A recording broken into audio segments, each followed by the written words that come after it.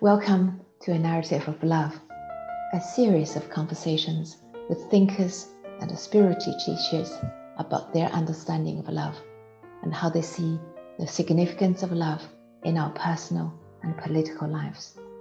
I'm Scherto Gill, and I'm your host of this conversation series. Our guest today is Dr. Lene Rachel Andersen, who is an economist, author, futurist, philosopher, and Bildung activist. Since 2005, Lene has written 16 books and received 2 Danish Democracy Awards. Amongst the books are the famous The Nordic Secret, published in 2017, and Bildung, published in 2020.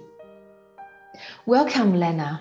Thank you so much for joining me for a Narrative of Love conversation. Spirit of Humanity Forum is concerned with core human values. So our hope for this conversation series is to create a space to explore different possibilities, especially in terms of choices and directions that the leaders might take to build a more loving and caring world. As a start, would you briefly visit your own life history and reflect on what love has meant to you and how you have arrived at such understandings? Wow, that was a big opener. So I would say that I'm Danish. I grew up in Denmark in a suburb outside of Copenhagen in a very loving and caring middle-class family as an only child, which was incredibly boring, but with very loving and attending parents, and with 4 cousins that I had a lot of fun with, and I had really good friends in school. So I would say the love foundation of my life with strong connections was very solid. So it's a good start. But I was also I never really fitted in anywhere. So I've always been the unruly child at the back row of the classroom, throwing spitballs and coming up with jokes about the teachers.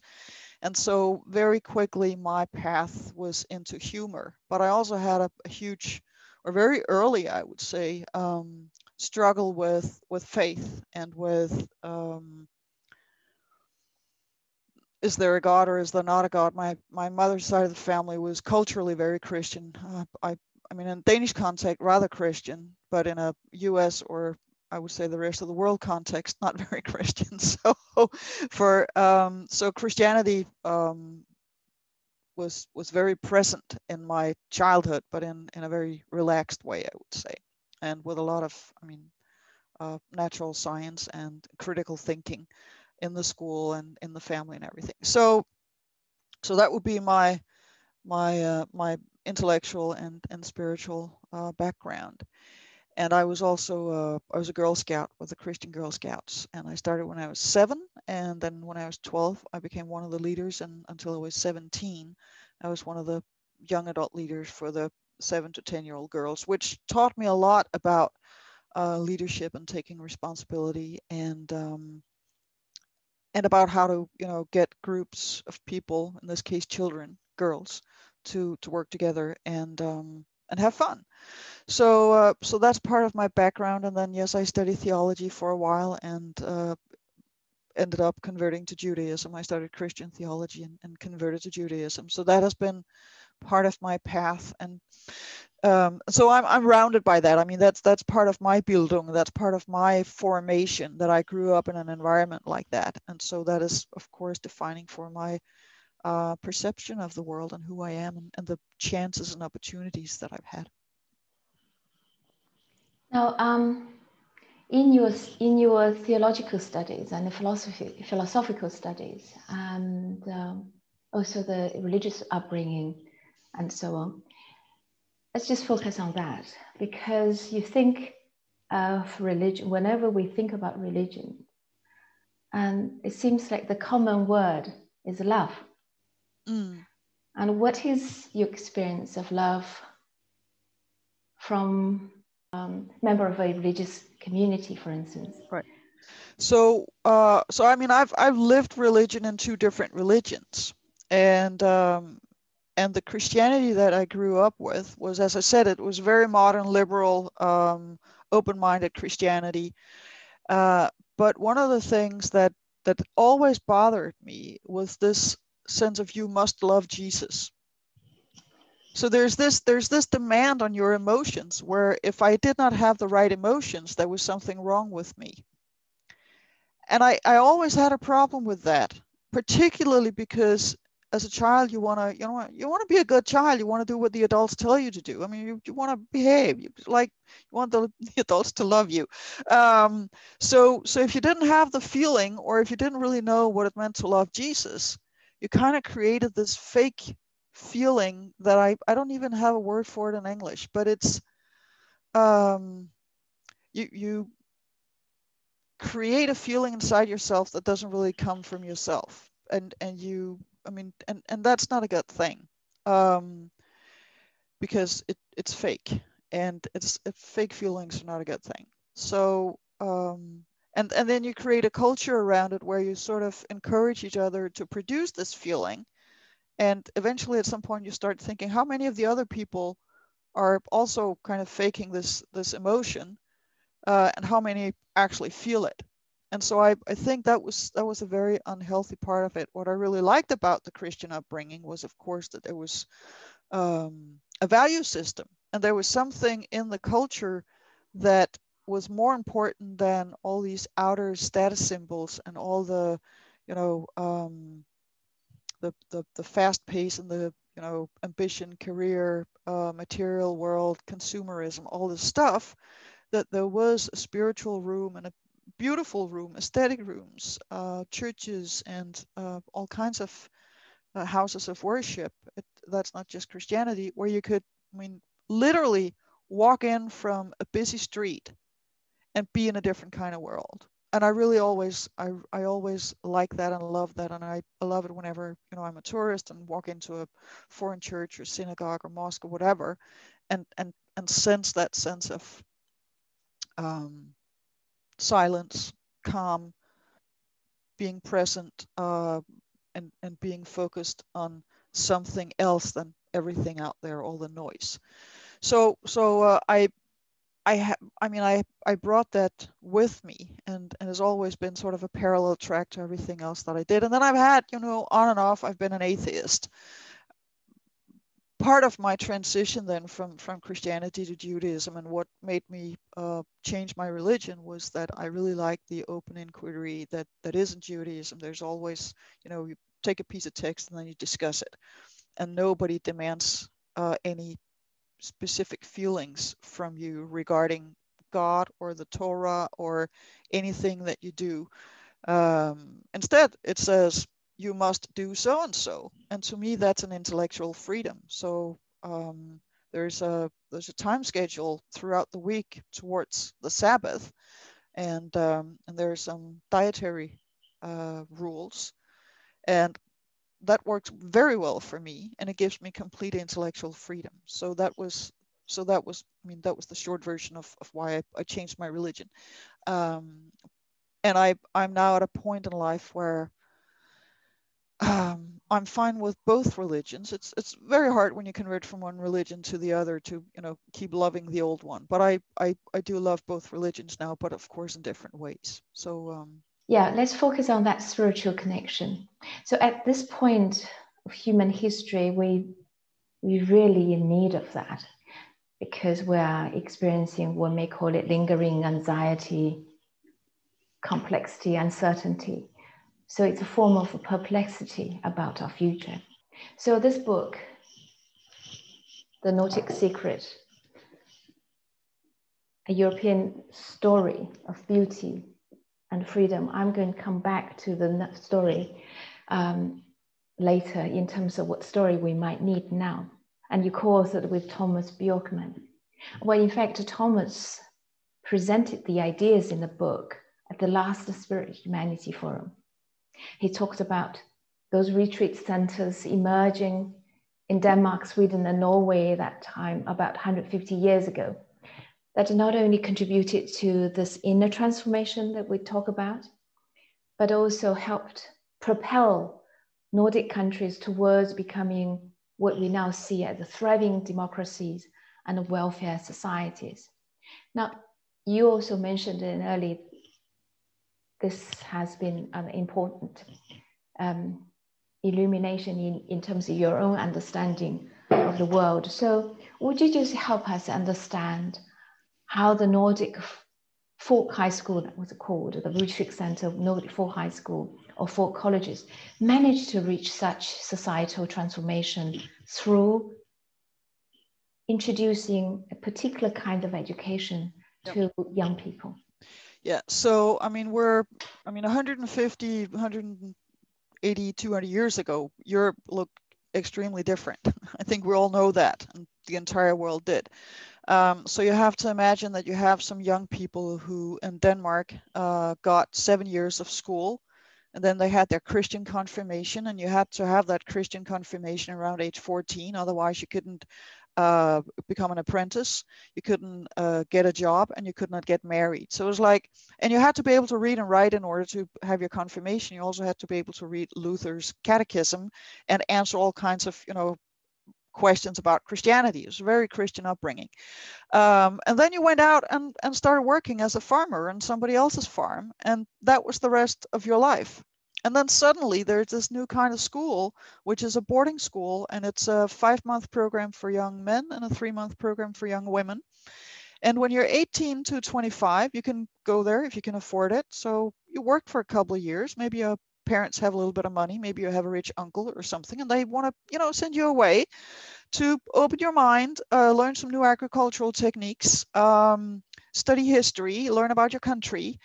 And that's very appealing. I mean, how many young people 150 years ago had, 5 months off to just, study poetry and figure out for themselves what is important in this life?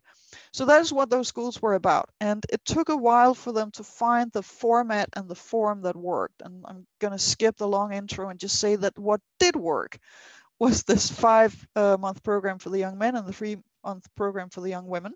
It was a school teacher named Kristen Cold who came up with a format. And what he did was he used to work as a teacher, and he realized that whenever he tried to teach children what he was supposed to teach them, they did not pay attention.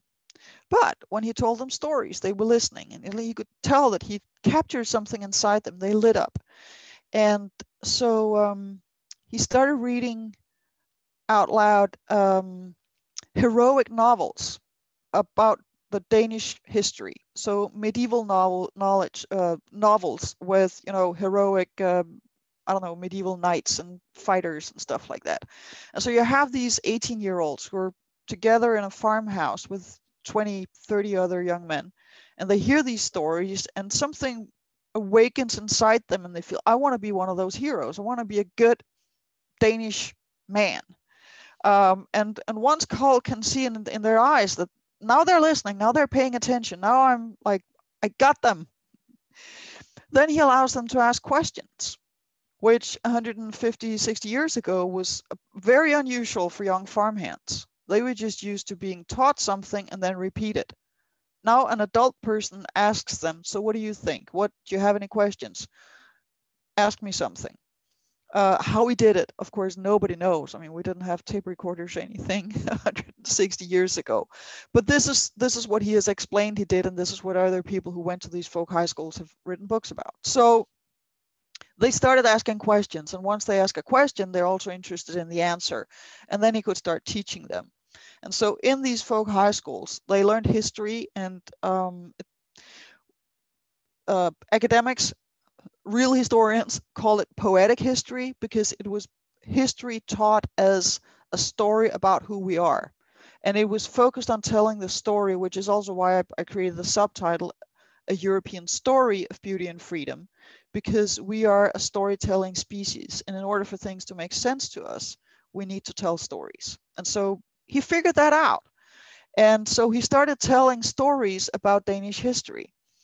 And then these young people connected with the history and with the country. And that was part of the purpose of the schools, was to turn them into conscientious citizens, because citizenship was the new thing. And at least the voting rights that eventually came with the citizen was the really new thing. So in order for them to take responsibility as citizens, they needed to love their country and understand what kind of thing a country is. And so they also learned some macroeconomics. They learned some, about the political institutions. They learned new agricultural techniques. They learned how to brew better beer and make better cheeses. And they learned the latest science. All together in an organic, what are we talking about today? And they also had handwriting exercise so that they could write beautiful letters and learn to express themselves. So what they got at those schools was a voice. And they realized that, oh, I can say something. I can ask questions. I can learn, but I can say something and other people listen. And so then these young people went back to their villages. And now they were the cool young people who had been away for 5 months or 3 months.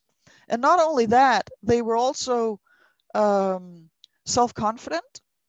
And they would be the young people who, would walk up to maybe the local pastor or somebody else in the local community, shake their hand with a, good, strong handshake and look them straight in the eyes and see them, eye to eye as equals in a way that young people would never have done before. It's beautiful what you described, because I had that question: what exactly happened during the courses? So the storytelling, of course, stories are myths. Myths give you a kind of a pathways towards meaning making, and here you go into the history. That was a collective myths making, and that helped these young people to then create their own myths to live by. That's really wonderful. Of course, we're talking about the young farmhands, so give them teach them in terms of economics, teach them the science, technology, make them a better administrators, better innovators for when they return to the land. And they also think questioning, inquiries, learning to question. This is what preparing them for critical thinking skills and so on. And they listen to because they experience respect and how to respect others and what being respected means, and so on and so forth. So, but I want to just ask you, beauty is an important part. Now you talk about handwriting is part of that. Sort of how do you present yourself in a way that is, beauty is a form of dignity and so on. But is there anything else within the environment concerning beauty? And I also want you to touch upon, as I read it, they sing a lot. They sing together. So are these, has any music, music and poetry and so on, these will invite you into almost like unconsciously into the realm of beauty? Just want you to comment on that. Oh, absolutely. And thank you for bringing that up, because, first of all, with the mythology, one of the very strong components of this was reintroducing the Norse mythology to these young people. Now I just mentioned Christian Kold, who started the first really successful school. But there was a pastor, Nikolai Frederick Severin Grundtvig, who had come up with the idea originally, but he was a pastor and he wrote about it. And it was so, a stream of consciousness, not specific enough for people to actually figure out how to create such a school. And there were some attempts before Christian Kold started his school in 1851. But Grundtvig, he rediscovered the Norse mythology and rewrote it and retold it in writing in order to awaken the Danish spirit, in order to get the Danes to understand that not only the Greek and the Romans had mythology, because the young boys of the bourgeoisie who went to the real high schools, they studied a lot of Greek and Latin and knew all those, both the Greek and Roman philosophers, but also their mythology. But nobody had told them the Danish or Norse mythology. And so Grundtvig reintroduced that. And part of the stories that they were either reading or telling at the folk high schools were the stories about Thor and Odin and Frey and all these other Norse gods. So yes, that was, and that was a mythology. And of course, these mythologies are presenting archetypes. And once you start discussing these archetypes and trying to, mirror yourself in one or two of them, it becomes a personal developmental process. And if you do it together with others, you learn about yourself. So yes, that played a huge role. Regarding the singing, Grundtvig wrote about, I think, 1,500 hymns and songs, Christian songs, in Danish. And so, I mean, he's had a huge impact on the singing tradition in the country. But he and other poets wrote a lot of new, communal singing was the YouTube videos of 150 years ago. So, I mean, if you learned a new song and you could go back to your village and say, I learned this song, we should sing this. It's like the first person to share the video that goes viral. So these young people learned a lot of new songs. And of course, when you look at them today, it's like, oh man, that's such old stuff. And yes, because it was 150 years ago, but to them, it was the new cool stuff.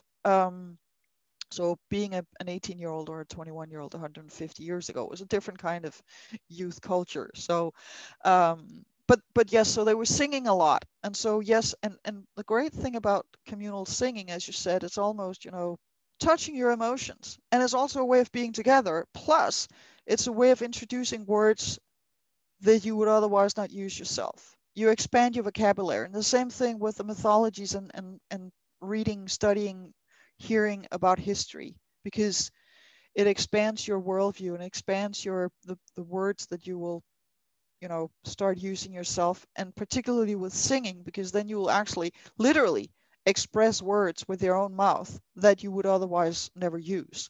So it's also a way of expanding your language. And then the third thing that you mentioned with the beauty is that the first folk high school was an old farmhouse that Christian Cole bought, and then he fixed it up, and I guess he also fixed it up together with the first class of students that he brought in. But as soon as these folk high schools became a folk high school movement, and there were a lot of people, wealthy farmers and people in the bourgeoisie and others, who really saw that we can't have uneducated farmers. That is not good for the country. We need educated farmers, and we need them to love their country. They invested in these schools, and particularly the assembly halls in the schools are beautiful. Christian Kohl started his first folk high school in a small village called Ryslinge on the island of Funen. That's like smack in the middle of Denmark. And then after, I don't know, 10 years or so, there was a new school built in the same village, but it's like the size of a castle. And the assembly hall there is just, it's such good craftsmanship, artisanship, the way that the woodwork and the decorations and the paintings on the walls and everything is just so beautiful and inspiring. So yes, and it's like the adult generation were telling these young people, we want to give you the best that we have. We want you to expand your mind. We want you to expand your understanding. We want you to engage with the world, and here's the best that we have to offer. And I think that we could learn so much from that today, because what we're telling our children today is, you got to take this test and you got to get a job and you got to be good at it, because otherwise somebody else is taking your job. And we've forgotten that this is the most amazing stuff that we have created in our culture. Please take it, study it, appreciate it, enjoy it, learn from it, discuss it. And beauty has been, completely taken out of the equation, and left is the money. And that's just, that's poverty. Yeah, thank you for this for elaborating on that. I'm just going to see if this is, and I have understood it correctly. So identifying with the heroes is the beginning of not only self-awareness, but also the beginning, in your words, self-authoring. Because once you identify with someone, you actually trying to live up that image of the hero. And who are the heroes? Heroes tend to be those people who have very strong ethical convictions, and that they have a certain kind of inner compass that allow them to navigate very complex fields. And so add to that is the life skills knowledge and even approaches to civic engagement. And that leads to these young people participating, as you say, you probably will say more, in terms of the cooperative movement in the Nordic countries. So when they return to their community, they have the confidence, but also have the will to step up and became the pillars of their own community. So of course, gradually, through all sorts of communal structures that you talk about in the book, the banks and the cooperatives and farmers alliance and so on. So from bottom up, gradually large parts of the population would be able to rise. Mm. And so this is a story of human empowerment. It really is. It really is. And I think, and here I'm going to bring in Søren Kierkegaard, because he says that there are two kinds of heroes. There's the aesthetic hero and the ethic hero. And I'm not saying ethical, but ethic, because that's the way he phrases it in Danish, ethic. So the aesthetic hero is fighting a conflict outside of himself, whereas the ethic hero is fighting a conflict inside himself. And until we are, in our teens, young adults, we look at the conflicts out in the world and try to figure out, how would I be one of the heroes who fixed that conflict out there and made the world a good place? And then once you have figured that out and internalized that and figured out, so who's the good, what is the good behavior? Who are the good guys or girls? That is when you, at some point, can start realizing, I have all these conflicting things going on inside me. I'm not just supposed to fix what's out there. I actually have to fix what's in here. And that's when you start having that internal struggle about, so what is actually the right thing to do? And if we look at these young people at the folk high schools, they came from a society where 7 years of school was the typical thing. Now everybody gets 10 or 12 years of school, and we have media all over the place, and we got movies, we got particularly action movies with conflicts out there with a hero who fixes them but doesn't change on the inside. And these are the blockbusters. So I mean, that is what speaks to our evolving self until we have figured out, so who am I? What are my values? What is a good person? And then we hopefully live according to that for a number of years. But then you can start, having new doubts again and say, am I really living up to this? How about all the desires that I know I shouldn't have? How about all the things that I do wrong that I should have done right? I know I'm not perfect. And then you start struggling on the inside. And I think the folk high schools started with the aesthetic heroes in order to get all those young farm hands and girls to think about, what is a good person and how do I become one of them? I really like the kind of the journey is the evolving self, continue. Buden is essentially continue the self-transcendence. The relational process and the relationships, I suppose, amongst the young farm hands during that training, during the folk high school, would have played an important part. In some ways, probably they have, I'm just speculating, they were able to realize that it is in the relational process that we came to be who we are, that we came to recognize what's the right thing to do, what's the good things to do.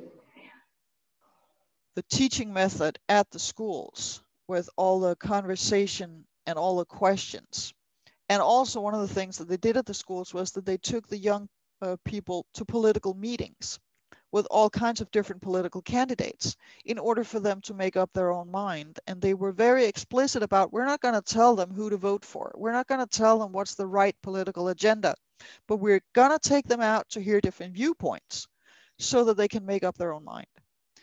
And so there is you mentioned the word empowerment. Empowerment is exactly the word that this is all about. And it's political empowerment, it's economic empowerment, it's existential empowerment, and it is personal empowerment to sort of, opening up the I hate the word energy because it means so many different things, but literally waking up and feeling that you have more energy in your body because you know what you want to do with your life. And that is what they managed to do. They Kristen Cole said, first enliven, then enlighten. So once you have them, full of energy and saying, what can I do? Then you teach them and say, well, if you know this stuff, you can do that. And if you know this stuff, you can do that.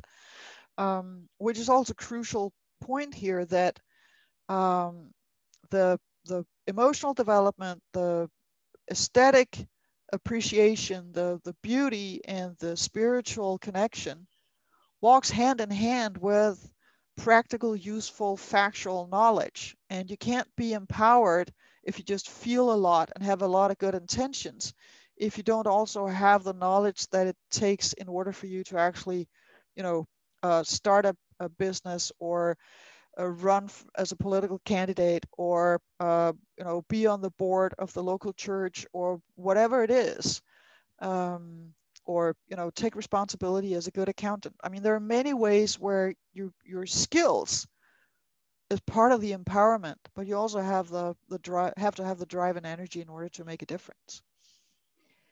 Yes, I was really fascinated by that aspect, in the sense that compared to what would be called spiritual training today, it's mindfulness, it's silence, it's prayer, and it's very much individualistic. You focus on yourself. Whereas here, the enlivening, self-awakening is happening in the Nordic context, within a community. You didn't put the kids into the individual study room as if they're a helmet and just exactly just contrary.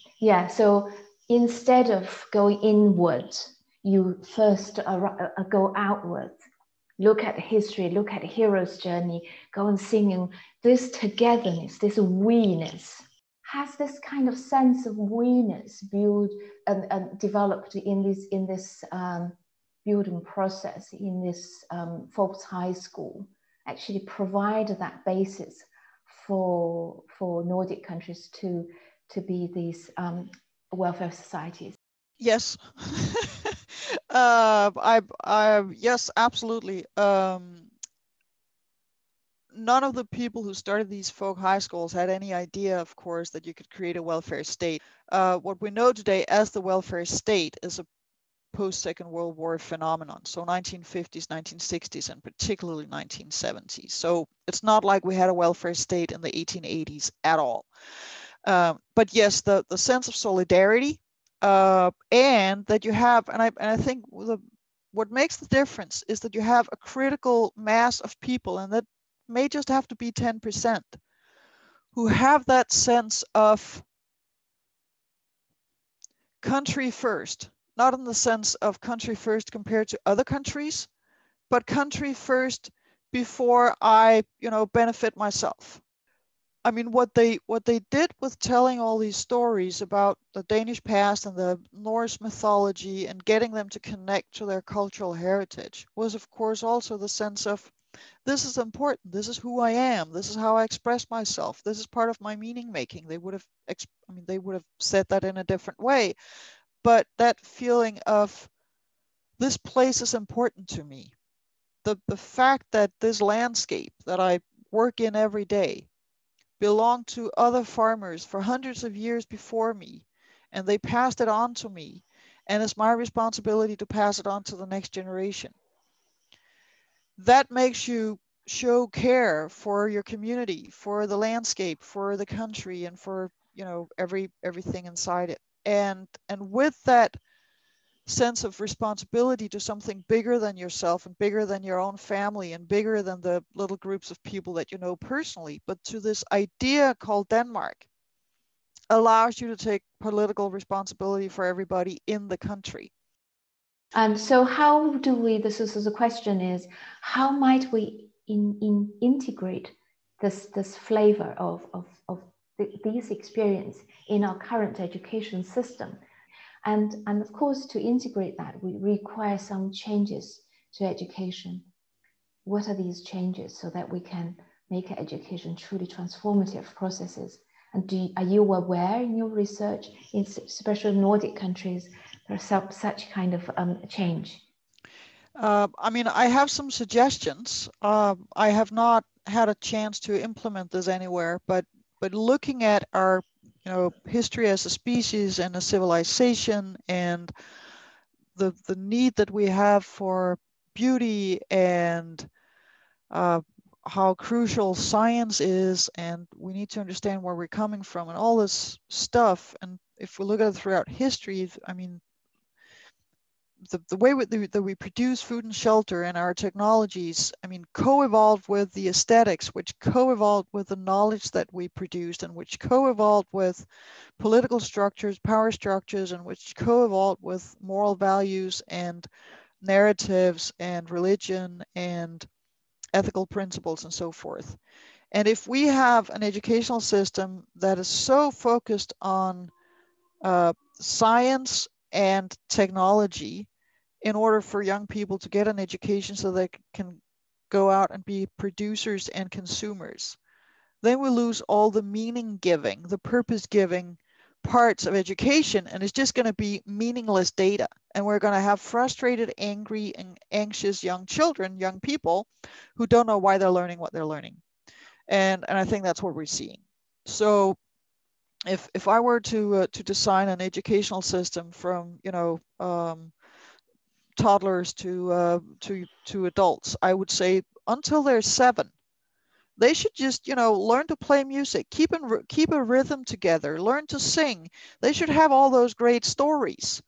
I mean, first and foremost, the mythology and stories, history from their own place, but with stories from the rest of the world as well, to expand their vocabulary. And then they can play Thor and Mickey Mouse and I don't know, Zeus in the playground in the intermission. Then they can come back in and start singing. So expand their inner world by storytelling, and let them, you know, do something dangerous, make some stone tools, and, you know, light a bonfire and stuff like that, so that they, and also, you know, let them grow some plants, some herbs for their lunch or something, so that they, you know, get a feeling for what the world is like.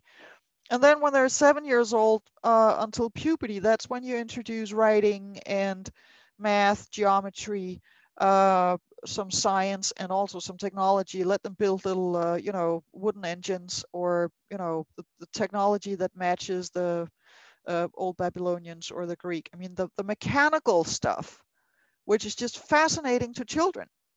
And this is also where you can then start, you know, teaching them history in the, I would say, the poetic history. It's where you tell them the stories of how the world evolved, and how this country evolved, and how, I mean, if you have different ethnic groups, you can focus on that as well. So where's that culture coming from, and what did that process look like? But make sure that you tell it as a story, so that they can see that there's a progression in this, and that it's connected.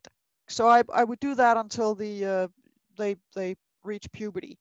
And that's where you can start then, you know, be more philosophical at the personal level, I think, and, you know, introduce poetry and the big, you know, romantic authors, and get them interested in politics and society. And then from, I don't know, the age of 15, 16, introduce quantum physics and postmodern deconstruction of everything, because then they actually have something they can deconstruct.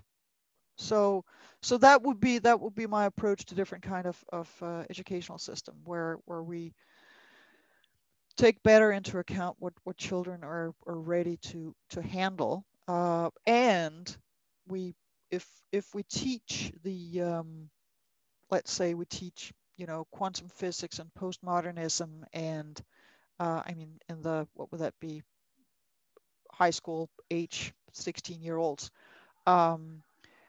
Then you also, take in the Quentin Tarantino movies and the, what happened in pop culture, what happened in modern classical music, what happened in the architecture, along with these new ways of understanding the world, so that the aesthetics and the science are matched when they happened. Because then you also get an idea of society is functioning as a whole. And even today, when there's new knowledge or new art, somewhere it's matched by new technology. And when there's new technology, it's somehow matched by new art and new ways of expressing this.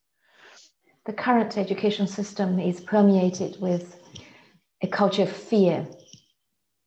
Fear and coming from I think it's a misconception of values.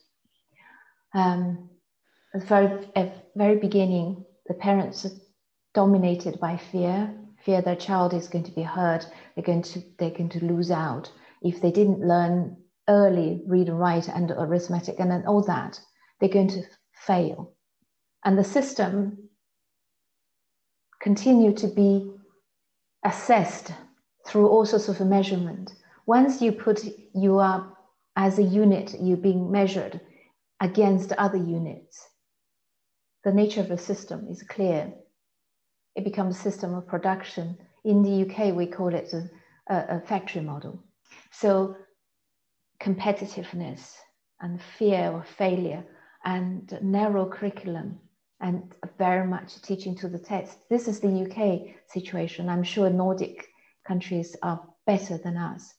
I mean, historically we have been, but we're going down the same path Yes. right now. And in the US, it's really horrible. And the US has this whole, insurance thing going on where, I mean, even a slight bruise will take you to court and the parents will be ruined for the rest of their life. I mean, it's horrible. So this is a kind of conversation that we need to have as a civilization. What is a good childhood? And then we need to figure out how can children actually have that. Just to close, throughout we have talked about the importance of myths and narrative. And because narrative is a myth, these are cultural mythos.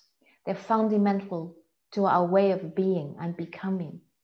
And through those myths and mythology and stories and so on, what we should value, what constitutes a good life, and how we might flourish together, these are articulated. So how do you see, supposedly there is this narrative that will help us take the societies, take humanities towards that global well-being? So what this narrative would be, and if this is the narrative that can take us out of the current perplexity, what choices do leaders have to make in order to bring people together, embark on the new hero's journey? I think the one big lesson that I have learned from the Nordic history is the importance of lifting from the bottom. So you need to get, everybody needs to have a fair chance, and everybody needs to have access to the skills and understanding and meaning making that allows them to thrive and make the most out of their life for themselves and for others. And so this is really about empowerment. And you said the word first, and I return to it again and again, because I mean, empowerment is the key. And in that empowerment is the idea that things could be different, that there is hope, but it's also skills, and it's social skills, and it's collaboration, and it's also respecting the individual. And we have a tendency to see it. So either you're a collectivist or you're an individualist. And I mean, it really is about both. So my narrative would be that we have come such a long way. I mean, our species has been on an amazing journey from, and even before the modern Homo sapiens. Sapiens was there. There were, other species of Homo who had all these, the proto qualities of what it means to be human. And then we spent 200,000 years as hunter-gatherers and spread all around the globe. And we were not in contact for all these many, many thousands of years. And then in different places, there were these cultures that just, emerged and grew out and, created their own narratives. And now we're reconnecting, and we're connecting around the globe. And literally, we are on Zoom now. We would probably have been on Zoom without coronavirus, but we're definitely spending more time on the screen now than we would have otherwise hadn't it been for the coronavirus. And the really bizarre thing is that as a species, we had the knowledge that could have protected us against the situation. The science was there, the warnings were there, the institutions were there, and we didn't pay attention. And so through our breath, we literally, through our breath, risk dying because we did not pay attention. And in all the spiritual traditions, there is something about breath and the importance of breathing. And God breathes life into human beings in almost all of the, creation myths. And so here we are as a species. We could choose life and breath, or death and breath. And we ended up with the death.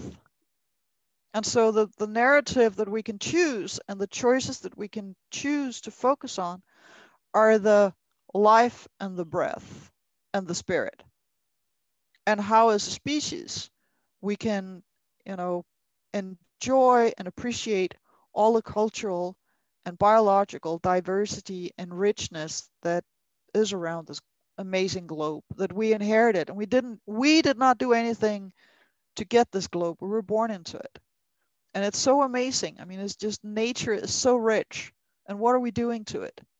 We're just exploiting it because we have a failed economic structure, system, idea, narrative. And we have to change that narrative and focus on something else. So spirit, breath, we really share that. And the question is, what kind of spirit is it that we want to share? And that's the narrative that we're going to tell.